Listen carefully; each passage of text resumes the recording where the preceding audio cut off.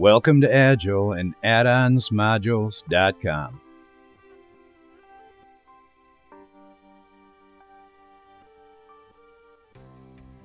Agile and addonsmodules.com are developers of a wide range of modules and add-ons for the PrestaShop shopping cart system.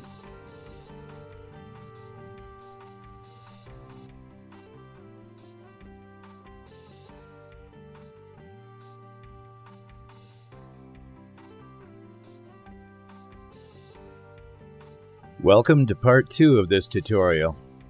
In the first video, we covered the module configuration and basic setup of transaction and commission fees. In part 2, we will cover the actual use of the module features. We begin this tutorial where we left off in part 1, having already created transaction and commission fee records. We are now logged into the back office and are at the dashboard screen. To begin, hover over or click on the Customers tab, then click on the Account History option. This screen displays a list of all commission or transaction fee-based transactions that have taken place in the store. When a seller pays the store a transaction or commission fee, or the store pays the seller, a record of that transaction will be automatically created and listed here if the transfer of funds took place within the store, for instance through PayPal. If, however, the seller pays the store owner or the store owner pays the seller by check or by other means outside the store's payment interface, a manual entry may be made here. This is done by clicking on the Add Offline Payment Record button shown here. In this case, the seller is chosen from the drop-down list. Then you must choose whether the store paid the seller or the seller paid the store, then enter the amount, and finally the transaction ID. Then click the Save button. For our tutorial demonstration, you can see that a customer has purchased a product from our test seller in the store. The line item for this purchase shows the seller ID, the seller name, the order ID, the transaction type, the total sales amount, the transaction fee being charged to the seller by the store, the commission fee being charged to the seller by the store, the deduction amount, if any, the seller income for this sale after any transaction or commission fees, the debit credit amount, and the seller's current balance within the store.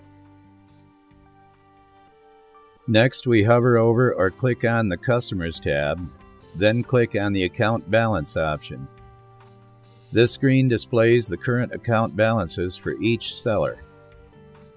This list contains the seller ID, the seller name, and the seller's current balance.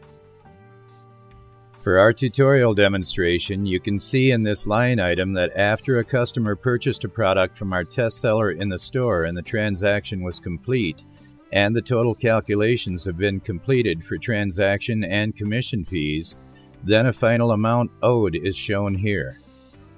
The line item for this purchase will show the amount owed as either a positive or negative number.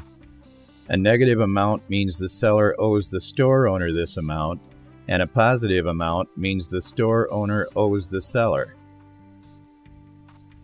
Whether the store owner will be paying the seller or the seller will be paying the store owner is generally determined by the setting in the Multiple Seller module configuration screen for Payment Collection Method, or who collects the money for a sale. If the store collects the money from a sale, then the store owner will be paying the seller any amounts owed. If the seller collects the money from a sale, then the seller will be paying the store owner any commissions or transaction fees owed. In our case, the store collects money, and this is the amount that the store owner owes the seller. Notice that it's a positive number. The store owner can pay the seller very easily at any time by simply clicking on the icon with the dollar symbol to the right of the amount. Currently, PayPal is the only option for paying in this way. In the future, this module will offer other payment methods. For the case above, this screenshot of the seller's account history in their My Seller Account section shows what sellers will see from their perspective. If, however, the Multiple Seller module is set to Seller Collects Funds, then the seller will be responsible for paying the store owner, and the amount shown here will be a negative number. Though we have shown you how to work with account history and account balances as the store owner or administrator, the back office options for the seller are nearly identical. Here you can see the account history in the back office when logged in as a seller. And here you can see the account summary, which shows the seller's current balance. Notice that the seller also has the option to pay the store owner by clicking on the button with the $sign. This concludes the tutorial for the Agile Seller Commission module. For more information, please see the documentation page in the support section of our website. Thanks for watching. See you in the next video.